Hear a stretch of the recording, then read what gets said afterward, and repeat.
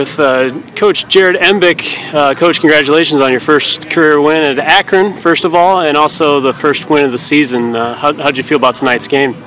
Well, it's first win, first game of the season is always sometimes a little touch and go. First half, I thought we were impatient and we forced things. We lost the ball too much, and that's not really who we are. The second half, you saw us more possession, allowed us to get numbers forward. We played in their half, and finally we broke them down late in the game. But that's kind of what our style does, just mentally wears you down, and eventually we'll find a breakthrough like we did, and it's a good lesson for our team. The first goal that came, really pretty play, a combination play there. Can you just talk about that goal and Aiden finishing it off?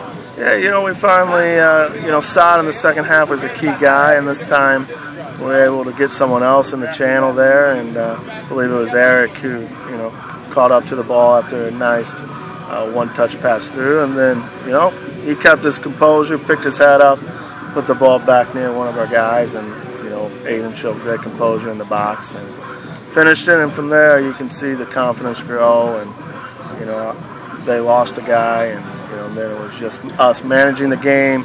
We got the second, which is great when you're managing it, and then it was just passing it out. You got a quick turnaround here, one day off tomorrow, then back at it again on Sunday. What are your thoughts going into the match against Furman? For us, we're playing for a trophy, so I want to see that desire and determination to win the tournament. All right, but it's us learning from today, from the two different halves. If we can play similar to what we've done in the second half for 90 minutes, that's going to be the key to our season. That's what we can do better than anybody. So that's going to be the key, as well as recovering, getting guys' legs back as much as we can.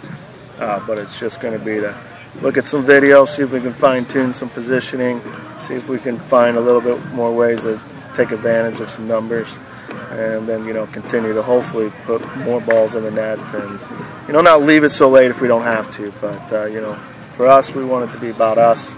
And that's what we're going to focus on the next day. Okay, thanks and congratulations. Thank you.